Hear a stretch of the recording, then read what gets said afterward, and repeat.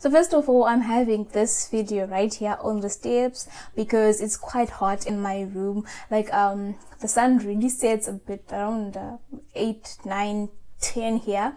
So at this point it is like right directly into my room, so it'll be too hot and uncomfortable for me to film there, and I don't have the equipment and the lighting for me to film like when it's now dark.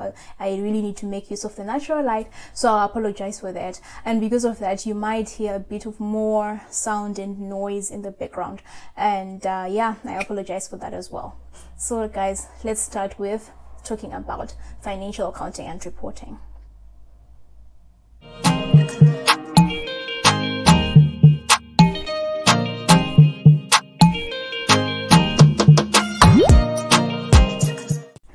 Hello guys, my name is Rido and welcome to my channel. Now if you're new, welcome, and I hope that you stay and you subscribe, and if you're a returning subscriber, thank you for coming back. So today we are going to talk about financial accounting, financial reporting, FINAC, you know, it just depends with your university. Before we get into it, I just want to thank you all who have subscribed to my channel. I finally reached 500 subscribers, which is a big milestone for me, and I would especially want to thank and shout out to Tariro, whose interview I uploaded this past week has managed to push my views, has managed to push my audience, has managed to push my subscribers. So yeah guys, thank you so much. Thank you Tari, and thank you to everyone who is here supporting, watching, and making sure that, you know, my content can get to more people and a lot of people can be helped and can be assisted. So the first thing that we're going to talk about is knowledge of the standard. The very first thing that you will need to be able to do when you're answering a FINAC question is to know which standard to apply. There is that risk that you're going to apply IFRS 16 to an IFRS 15 question. There's risk that you don't know where you know, the definition of a financial asset in IFRS 9 is. And the only remedy for that is being comfortable with the standard. When you face a challenge, make it a habit that even if you go to the solution, you also go to the standard. So yeah guys, I think what I can just say is the standard is where all problems are solved, less errors are made, all key things are identified, and where you can improve your discursive questions.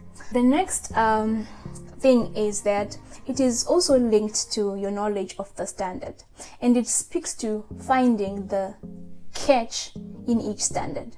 So if you're going to do your CTA or your ITC the way I did mine, it was like practicing maybe by standard per standard, right? Because that's how most questions are structured.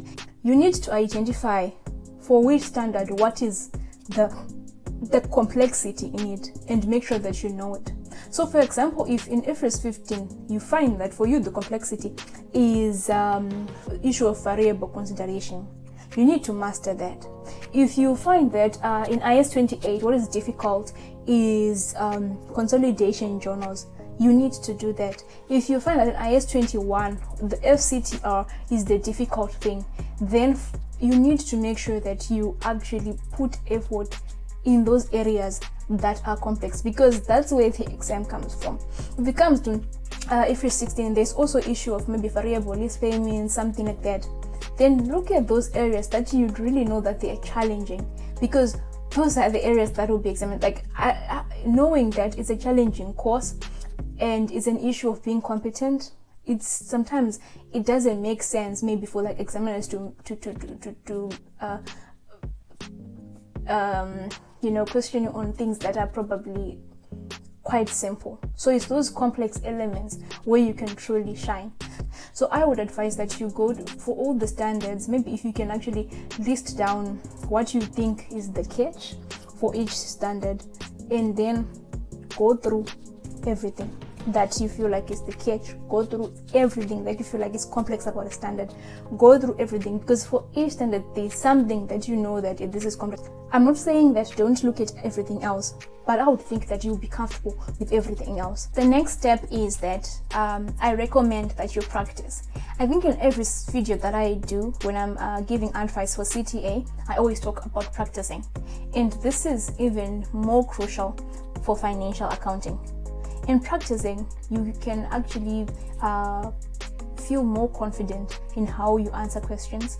1, 2, you can also look at how the various ways which standards can be examined, and you can also work on your exam technique. So when you practice, remember what I've just talked about complexities in a standard. When you practice, you learn how to get all those easy marks. They're not easy because they don't just give you for free. I want to challenge you to do, if you're doing your CTA, to do at least 5 questions for each standard before you write your final exam.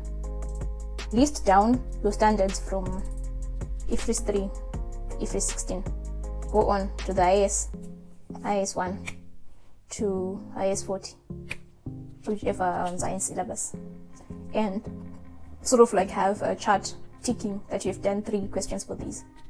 This is sort of just helps you with accountability, making sure that you've practiced. So yeah, the final things that I'm going to talk about are a not failing approach, or a fail-safe approach. Okay, I don't like putting fail in the name, but essentially it's making sure that whatever you do not fail.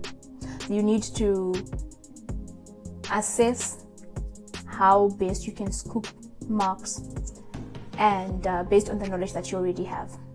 So if you've written some tests already, like what I said in the previous video of how to push or improve your marks, I advise that you do some introspection, look at what you've done so far, and see how best that you can improve.